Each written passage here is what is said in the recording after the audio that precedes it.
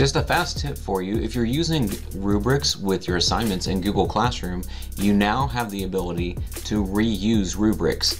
This is great because you don't have to worry about reinventing a rubric over and over again if it has some commonality to it that can be reused in other places. To do this, first go to your Google Classroom, go to the classwork menu, and when you create your assignment, make sure that you give it a title and instructions. And when you go to the bottom to add a rubric, you'll notice now that you have an option to reuse a rubric.